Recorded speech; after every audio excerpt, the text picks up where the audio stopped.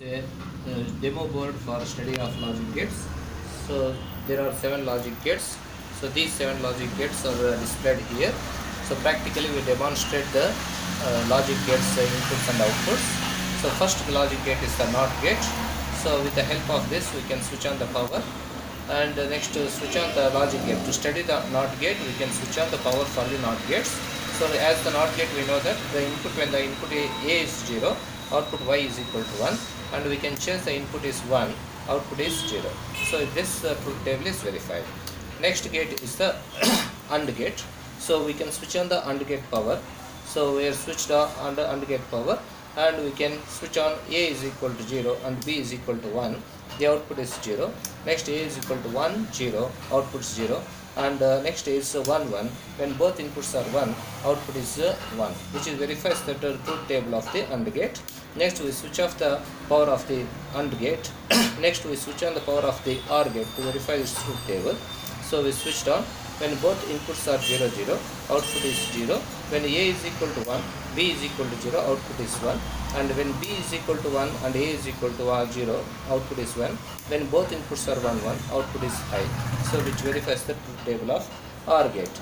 Next is we switch on that NAND gate. So NAND gate power is switched on, and we observe that when both inputs are 0, 0, output is 1. And 0, 1, output is still 1. 1, 0, output is 1. When both inputs are 1, 1, output is 0, which verifies the truth table of the NAND gate. Next we switch off the power of the NAND gate and we switch on the power of the NOR gate. So switch on the NOR gate. When both inputs are 0, 0, A and B, output is Y is equal to 1. When 0, 1, output is 0. When 1, 0, output is 0. 1, 1, output is 0. So next is which verifies the truth table of NOR gate. Next is to study the exclusive OR gate. We switch on the power of the exclusive OR gate. So in this case, when both inputs A, B 0, 0, output is 0. When 0, 1, output is 1. 1, 0, output is 1. 1, 1, output is 0, 0. That means same inputs, output 0. Different inputs like this, output is 1.